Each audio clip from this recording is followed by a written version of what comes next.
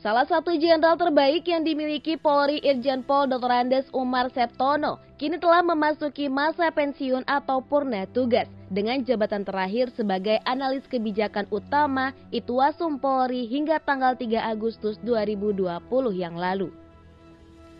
Nama Umar Septono melejit ketika ia menjabat sebagai Kapolda Nusa Tenggara Barat pada tahun 2015.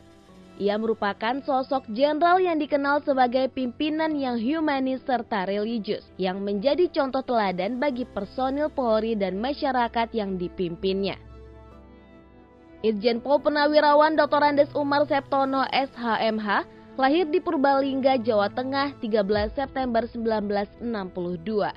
Irjen Pol Umar merupakan seorang purnawirawan Polri yang sebelumnya menjabat sebagai analis kebijakan utama Itwasum Polri. Ia merupakan lulusan Akpol tahun 1985 dan mahir dalam bidang lantas.